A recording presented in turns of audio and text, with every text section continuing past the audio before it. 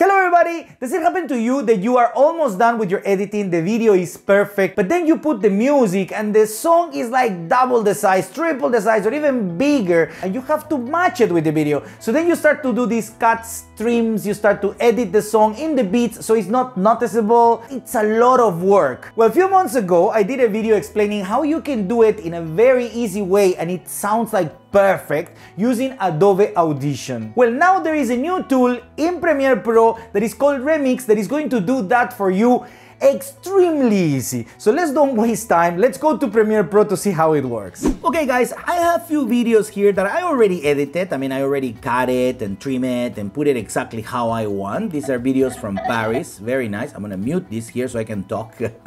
So they're videos of Paris. It's super nice. But look at the song. The song is huge. It's like 4 times the size of the video.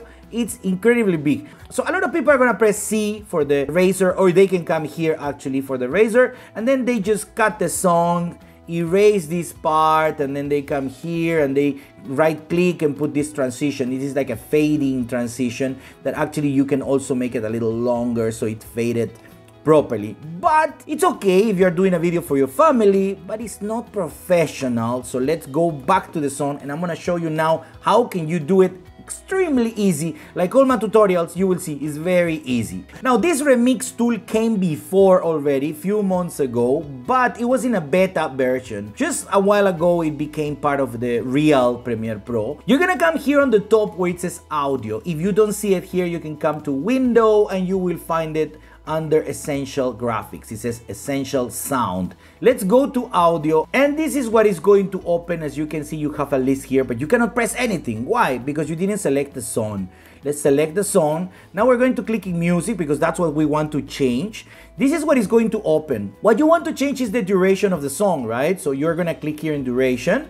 As you can see, Remix is saying that the song is 4 minutes, 11 seconds, and 15 milliseconds, okay? In some cases, when you press Remix, this is going to start thinking a little bit. Don't worry, it's actually analyzing the song so it can give you exactly the good parameters and exactly what the computer needs to understand about the song. Now, it says here plus minus 5 seconds. You have to pay attention in that because whatever you reduce, it has a error margin of plus minus 5 seconds. Let me tell you, in some cases it's perfect, some cases goes 1 second, 2 seconds more, but it's not a big deal. You can just stretch a little bit your videos and match it, but it's going to be amazing. You will see. So the song is 4 minutes and 11 seconds and the video, if you can see here, is 43 seconds. So what you do is you come here and you change this for, instead of 4 minutes, you put 43 seconds, okay? This is what you do, 43 seconds. And then look at this, I want you to look here.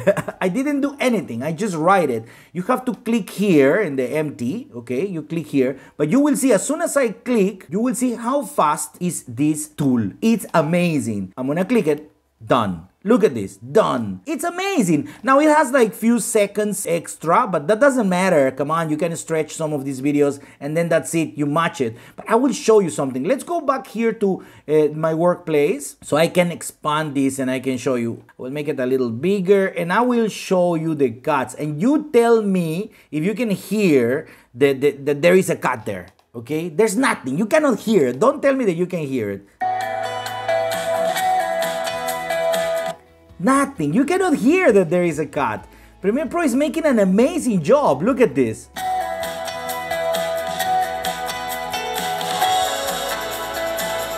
It's incredible. It's incredible. Now, I want to show you another way to do it, okay? Let's press Z. So we come to where we started, as you can see. Now, if you don't want to go to audio, because audio is giving you more options, not just the remix, but you can edit the audio and everything. But if you don't want to go to audio, if what you want to do is just to use the remix tool, you can come here where it's the ripple edit tool. And now, if you click it, you will see that you have the remix tool here in the bottom. You click it, and now you have the remix tool.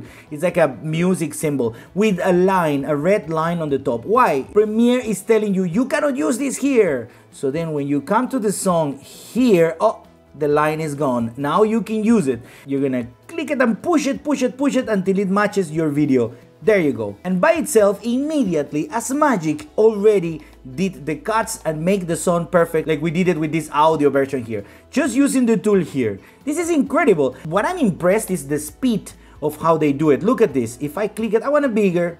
No, you know what? I want it a little bigger.